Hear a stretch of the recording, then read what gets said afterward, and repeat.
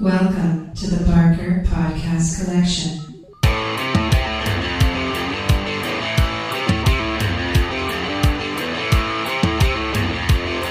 I suck, you suck, I suck at Call of Duty.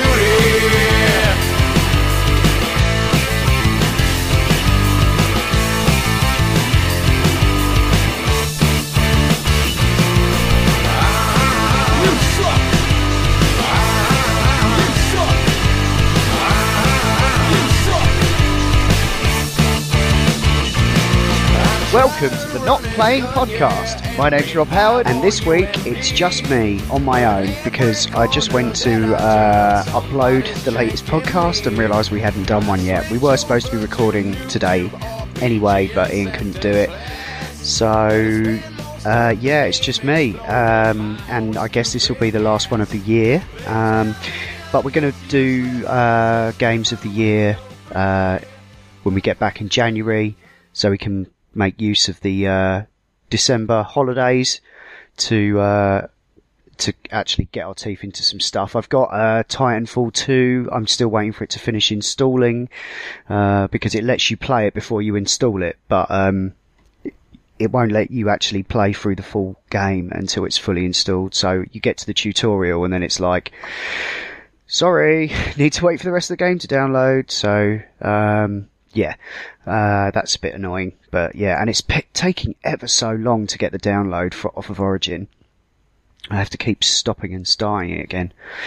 Anyway, so that's that. I guess the only real thing I have to talk about, I've been playing a bit of The Last Guardian, but I've literally only played about half an hour of it. It's really cool so far. I mean, within 15 minutes, I was a mess.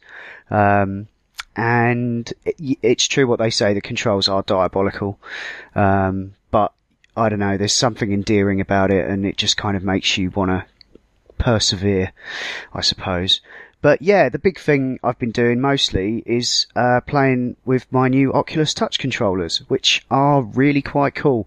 They're very small. It hasn't stopped me from banging them into my desk a few times, since the thing that I was interested about the Oculus Touch was kind of how much room I would need for it. I don't have an awful lot of room up in my office/bedroom here, so it's kind of like, I don't know, I've got like about 2.5 feet by I've got wide sort of amount of space, but when I was setting it up initially, the Guardian system asked you to walk around your playable area, and it was literally like I was just walking around in a very small circle. So yeah, there are some games like Dead and Buried that kind of assume you have that room scale sort of setup, that sort of playing area. But a lot of the games are very much just sort of with you standing in one place, although you may have to dodge and weave around a little more. The controllers themselves are very light. They are ergonomically designed for your left and right hands. And there's kind of like there's kind of triggers for your you basically got index finger and thumb. There are buttons that you can press that basically give the appearance of those fingers kind of connecting and releasing, so you can make thumbs up gestures and stuff. And to grip stuff, you've kind of got another trigger kind of for your remaining 3 fingers. And so you can, after a while, I mean, at first you sort of like consciously are touching each button, but after a while you kind of just are able to kind of make a fist and and that's, or pick things up, it feels very natural. So, so the touch controllers were 190 quid, and I also decided that I would get the bundle that's currently on the Oculus store, it was £70, which is quite a lot. But when you consider that the climb was included, and that on its own is normally £40, I thought it was worth taking the plunge. So yeah, that came with I Expect You to Die, also SUPERHOT VR, which I'm definitely going to talk about in a minute, and a couple of other games as well as the climb, which obviously aren't that memorable. They also have I got the Unspoken as a packing game, and they also made Dead and Buried, as I just mentioned, available as a free download on the store, which is pretty generous. There's also VR Sports Challenge that also comes with it. Oh yeah, Space Pirate Trainer was in the bundle, and there was one more, but I cannot think. Oh, King Spray, which I haven't tried yet. Okay, so one sec. Right, yeah, okay. So I feel like I'm absolutely drowning in these VR games at the moment, and I've kind of just tried to have a quick go on everything. So yeah, the Bullet Train demo, that's Epic's shooty game, incredible stuff. Like these huge, like full life-size guys kind of running at you while you sort of mow them down, or you can pick bullets out of the air and then throw them back. Really quite impressive. I mean, it's probably one of the best looking games, even though at the end of the day it is kind of another one of these teleport shooters, which, yeah, there definitely seems to be a genre of sorts kind of forming out of these VR experiences. So yeah, Dead and Buried I mentioned before. This is where you basically have an area of cover, and you have objects that you can you can have a shield up, or you can like pick up dynamite and throw it. There's like you kind of when you pull your guns out, you basically have to like clench your fists like on each side of your body and then pull them up like, you know, you're properly drawing them out of their holsters. So that looks very cool. And the conceit is that you're dead or something, and there's some kind of cool story to it. But yeah, basically you're sort of in an area and you try and shoot your real opponent, who's animated like a real person, very similar to the Hover Junkers game that Patrick was talking about. It's kind of like that, but without the movement element. But every time you die, you kind of respawn in a different location. So you can't teleport about, but it's very much just about kind of, you know, ducking for cover and sort of firing your guns and, you know, just trying to take them out without getting hit yourself. So yeah, Expect You to Die I still haven't played. King Spray I still haven't played. What else have I played? Oh, First Contact is kind of Oculus's free sort of introduction to the touch controllers, and it involves this cute little robot who is quite nervous and shy at first, but you like wave at him and usher him to come over, and he comes over and he starts handing you these discs which you take off him and insert into this kind of dodgy old drive of sorts, and it's then it's a 3D printer, so I guess they're all plans for this 3D printer, and so the 3D printer will print out like guns or little rockets that you can pull a little string on the back of them and let go, and they fly around chaotically. Yeah, so there's some that, and you can kind of mess around in there for as long as you like, and it's just more of an experience more than anything, but it's still pretty cool. What else? Oh yeah, Space Pirate Trainer. Obviously I played this on Vive. Great to now have it available for the Oculus. And I think they've added a few little wrinkles to it now. I don't remember there being like a radial menu that you access with your thumb, that allows you to change the kind of bullets that you fire. So you can do like a sort of wide scatter shot or a beam weapon. But I mean, I really do find myself using the shield mostly and not having the two guns, but it's up to you. But you do feel awfully vulnerable, so you kind of end up sort of using the shield on your blind side while you're shooting at things that you can see, because all these little drones are swarming all around you and stuff. So it's quite it's quite an experience, and definitely I think I'd liken it to, I think it's fair to say it could be like the Space Invaders of the VR generation. Not that you're in a spaceship, but it's simply, it's just simply that kind of immediate kind of fix of a game, which is really cool. So yeah, I tried the Unspoken. It's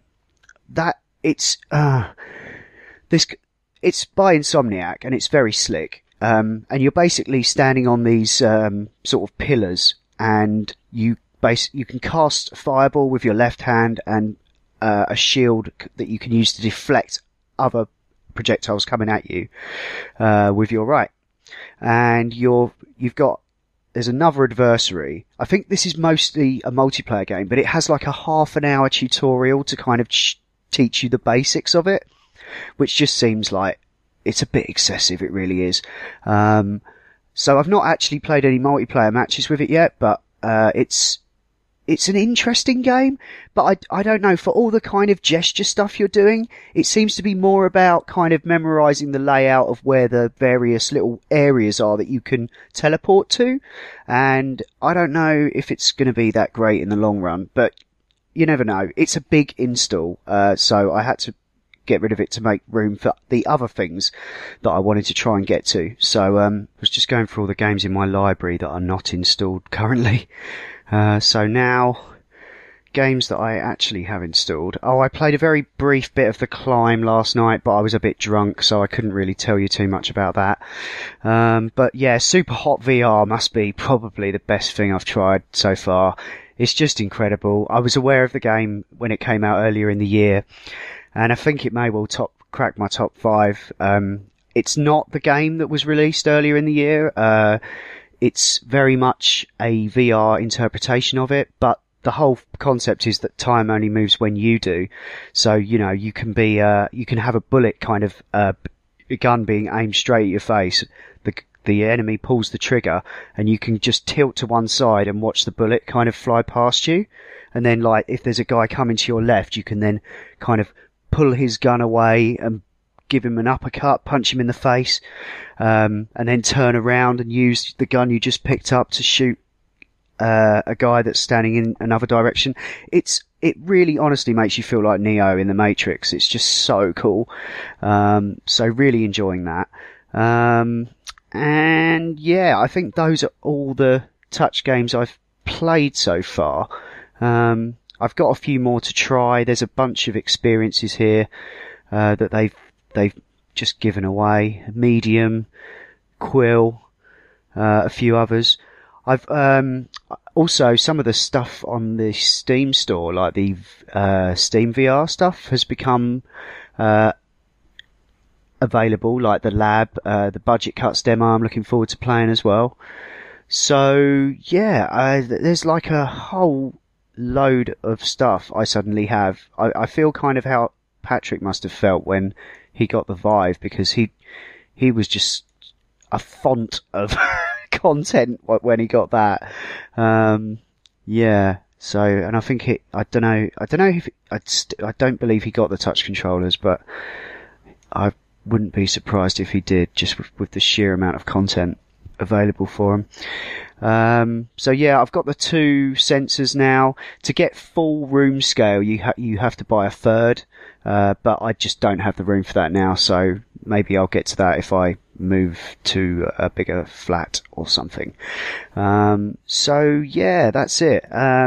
Like I said before, going to try and keep this fortnightly. Really depends on people's availability.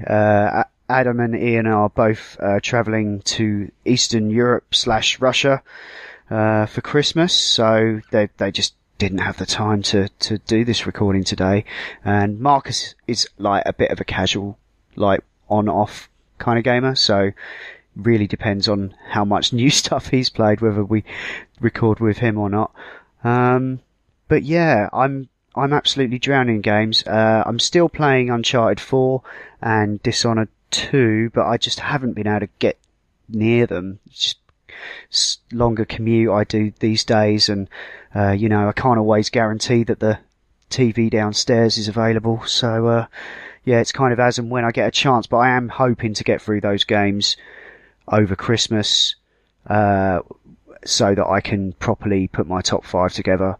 There's some games I'm probably not going to get to. I'm probably not going to get to Call of Duty, or Civ 6. But, you know, I think I've picked the main ones that would be in consideration at the end of the year. So yeah, I don't really have anything else. And I'm not just going to drag this out for the sake of it.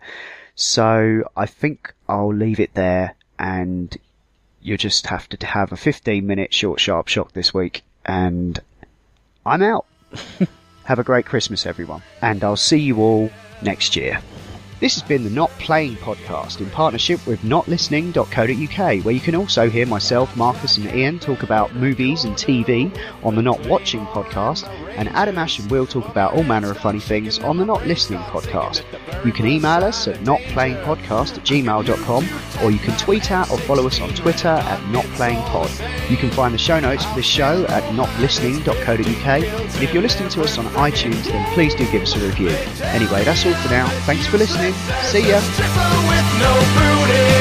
My friend, I'm inclined to agree, 'cause I suck at calling.